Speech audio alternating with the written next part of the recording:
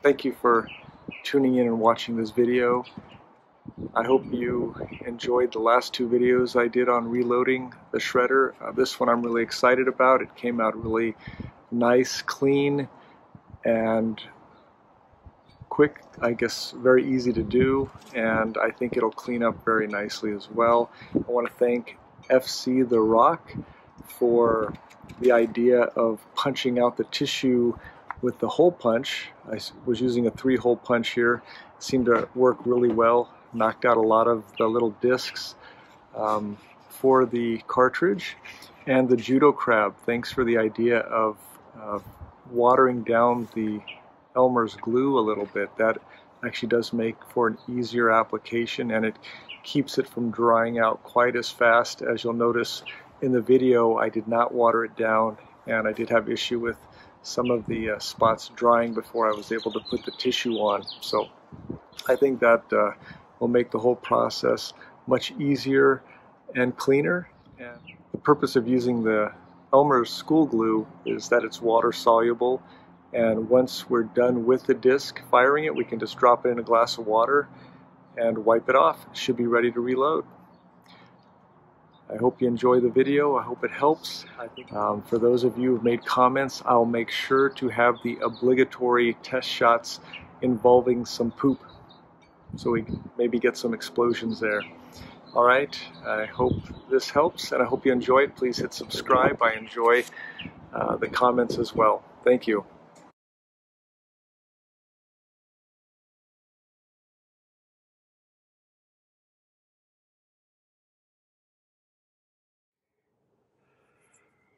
Okay, so let's start with some Elmer school glue. I like the washable types of glues for these because after we shoot them, it's nice if we have an easy cleanup. So just throw them in some water, let it soak, and then wipe them off. All right.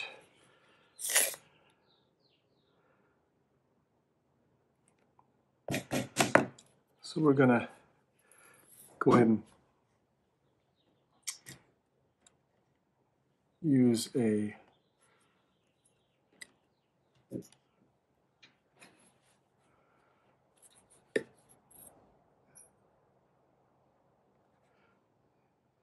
straw here.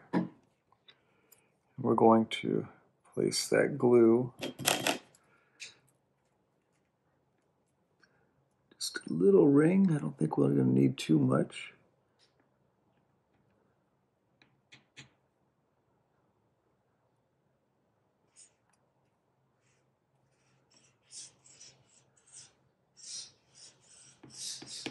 Not getting a really good solid ring on that. Let's try there. So maybe it's the side I cut.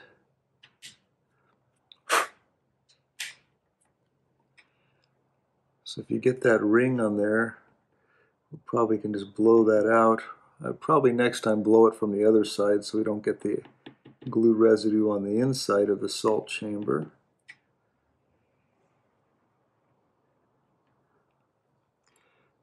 I'm not sure how that's, I'm getting a lot of dead spaces. So let's try just a small brush. Actually, that looks like it might be a little neater in there. The straw was I thought was a really good idea, but maybe I'm just not doing it right. It was having little gaps, and I don't want salt leaking out from the edges there.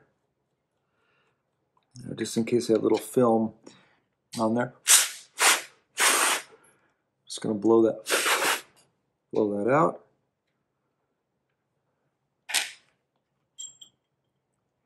And as was suggested, I just hole punched a bunch of these tissue. Not as easy as I thought. Let's see if we can set those in. Get the glue out of the way there. Had to do this inside, so I hope the sound is okay.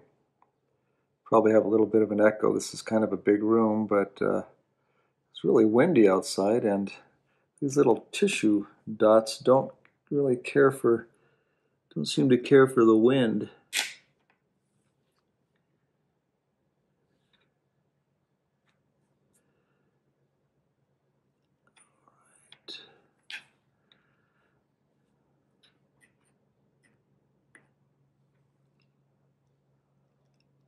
I like this. This seems to be, this might be my final reloading video so far. If this works, which it looks like it, I see no reason why it shouldn't work. Looks like it'll work. All the other ones have worked. It's usually a matter of the labor and the cleanup. That one folded over.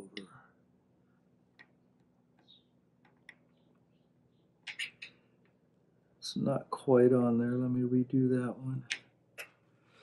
The nice thing is you can pump these guys out in mass.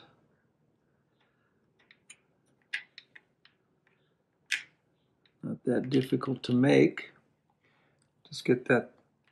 I used the 3-hole punch. It worked a lot better. I tried it with the single hole punch that I figure most people have in their junk drawer or their desk drawer.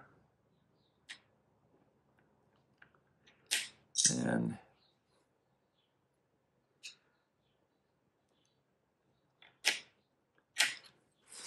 all right. I'm actually going to let that dry for a few minutes, just because if we do have any glue residue on the inside of the chamber, I don't want the salt getting all stuck in there. So let's let that dry for a few minutes. And then we'll fill it up and give it a try.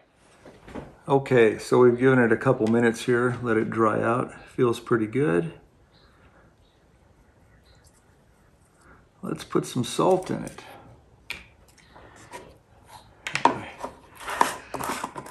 Trusty little tub here to catch all the excess.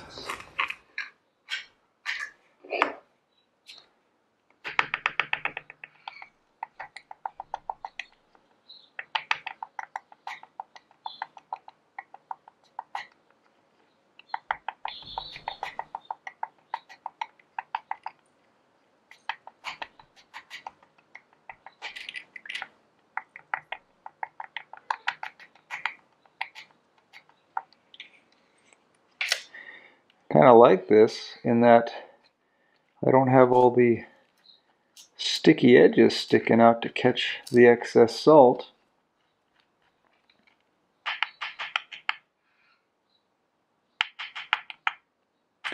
And just in case you're thinking about it, don't blow on the cylinder to clean it off. That'd be kind of messy.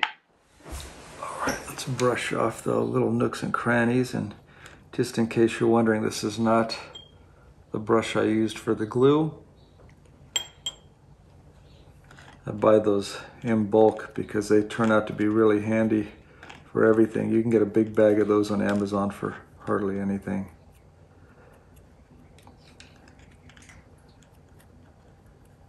All right, looks like we got our salt taken care of. Now, this one will be the interesting one because I don't want to get the glue on the salt really. Just lightly brush the top with glue and not worry too much about getting the salt all glued up. Hopefully the salt that touches the glue will just come off with the brush. Oh, we got a little gunk there. Like I said, I tried the straw, but I couldn't quite get a good, even glue pattern. I don't know if you can see that, but it doesn't.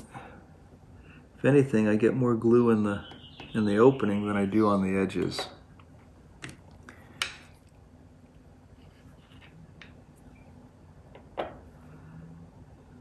Just a really light coat here is all we need. The tissue doesn't need. Try to keep my hands out of the way here. I should have set the cameras up on the other side. Let's bring over the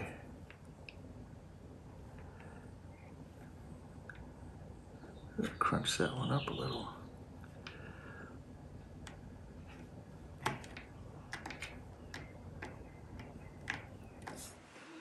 Alright, had to switch out the tweezers. It turned out my other ones had a little outward bend, and this tissue paper is really thin, so it's not so helpful. Hopefully my glue hasn't dried already. That one might have already dried.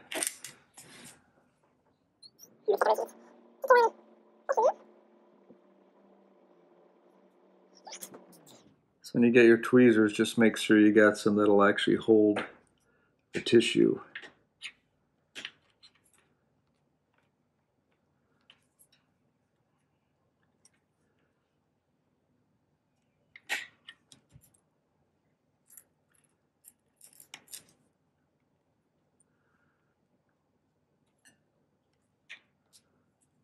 Kind of excited to see how this one works out. It looks really nice.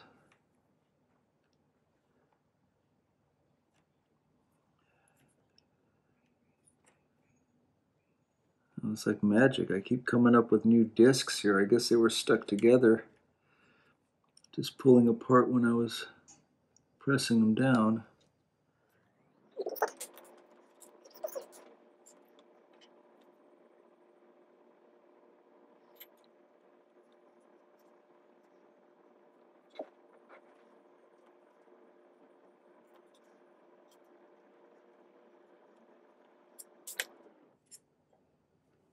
Maybe don't glue them all at once. Maybe go a couple at a time here.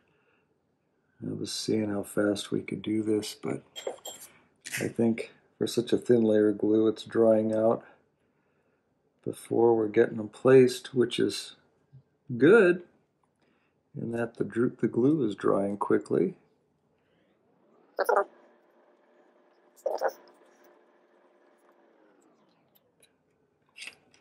Actually, I got a breeze coming right across the table. I left the screen open in the back, and I think it's drying out my glue really quickly.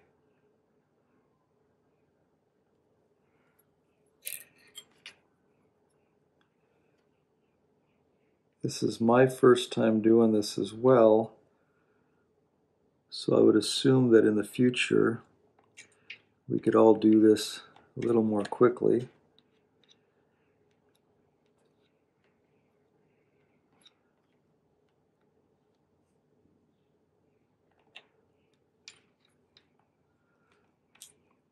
I didn't pre-test this because it just sounded like a great idea.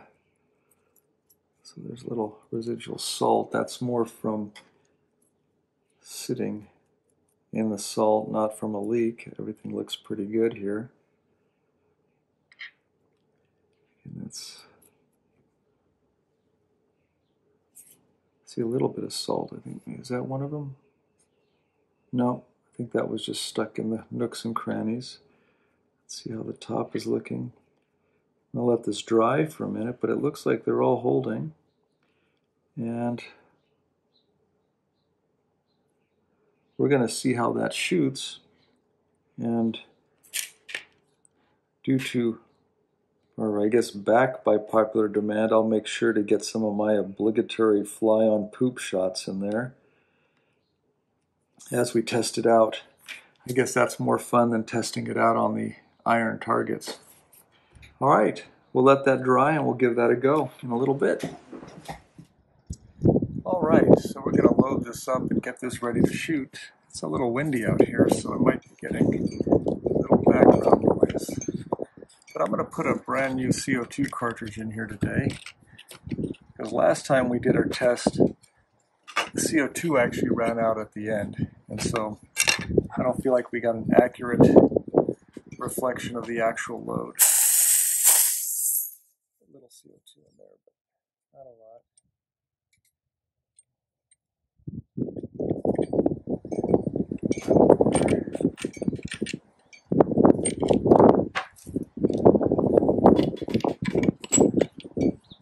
Let's see if we can get the little hiss there when it cracks the seal. There we go. Got it. Make sure we got nice tight. And we'll go ahead and put these back on.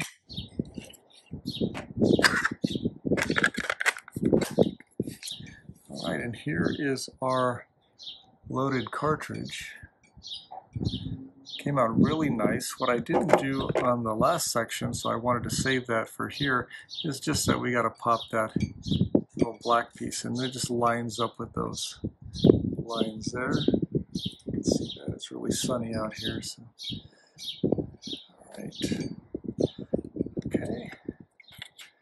Just line up those arrows there. All right.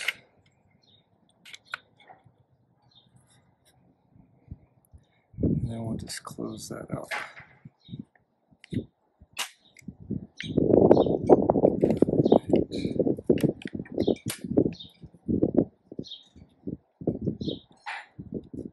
All right, that should be ready to go.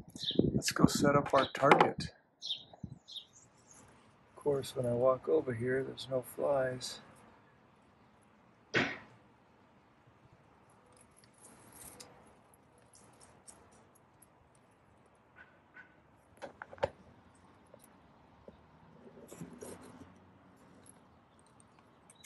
There you are.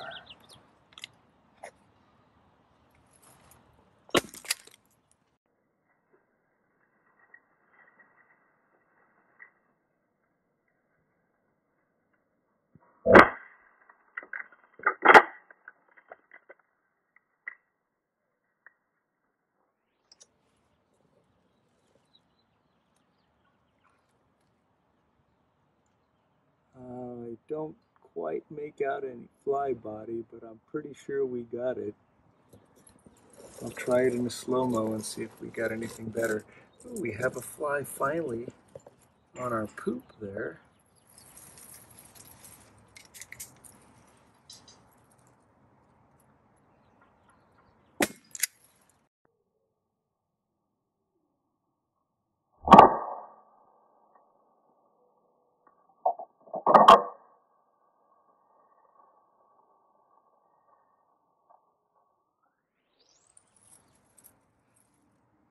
Just judging from what happened, I'm going to say our reload was successful. That, if the state of the poop is any indicator, I'm going to guess the fly is probably done. I can't really find a body there.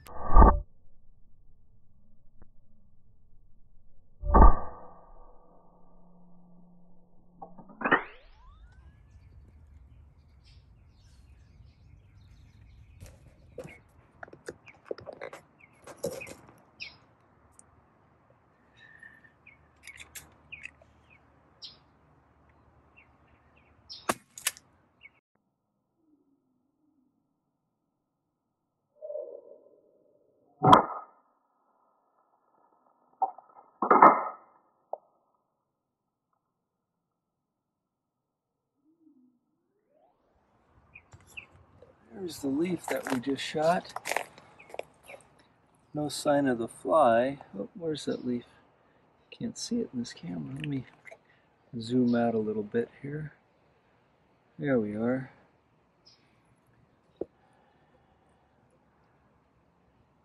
Looks like it went all the way through.